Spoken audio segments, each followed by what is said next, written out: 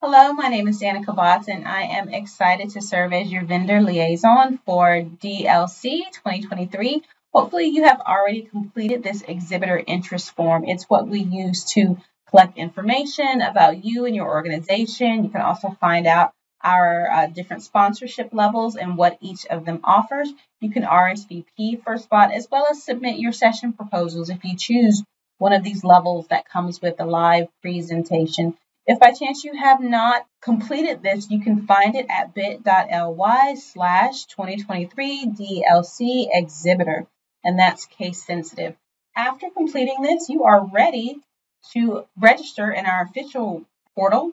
You'll come to esc4.net, and in the search PD box, you'll type in the code 1725685 and submit.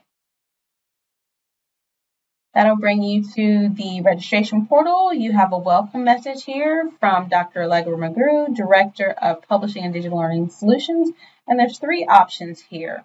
For you, it's the second option. These other two are for participants, teachers. You're going to click Select, add it to your cart. And you'll see automatically that the $350 for Premier level is by default in the blank. If you're a nonprofit, then in this space, you can enter nonprofit 2023. If you wish to partner at the elite level, then you'll type in elite all caps. If you wish to partner at the executive level, then you can type in executive in all caps. Now, because DLC offers each team 2 passes, this process is really for the first or the primary member of your team. They'll walk through the process of entering in whatever code for the tier that you're interested in.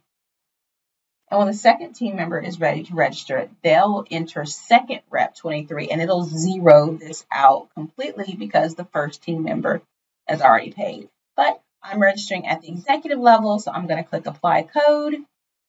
I see that 350 is scratched out and 700 is here, and I'm ready to check out.